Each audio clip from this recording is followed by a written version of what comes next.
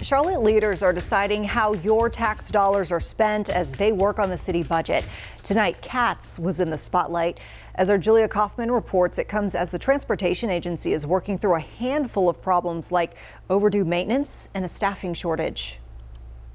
New leadership at CATS promising better spending habits than the agency had in its past. It's been said time and time again, money is not an issue at CATS. They just need to rework how it's spent. CATS does not have a funding issue. What we issue is really about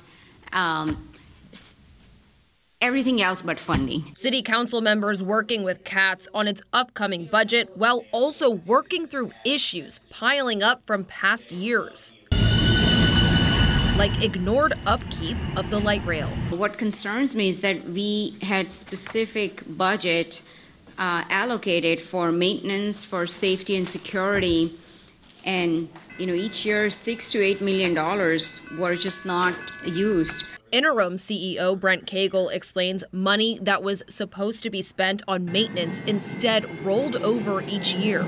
Now the agency must overhaul its entire Blue Line fleet, an estimated cost of $30 million. Cagle says moving forward, routine maintenance and long-term saving for overhauls will be priority. Fundamentally, our budget is in support of excellent service and providing the service that the community deserves. CAT's projected budget for fiscal year 2024 is roughly $240 million.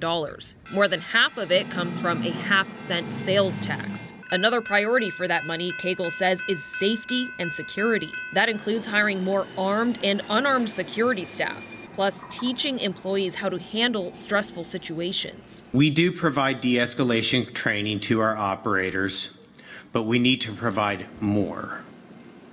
As CATS looks to spend more on improvements, it assures riders will not be spending more. It keeps passenger fare prices the same in the proposed budget.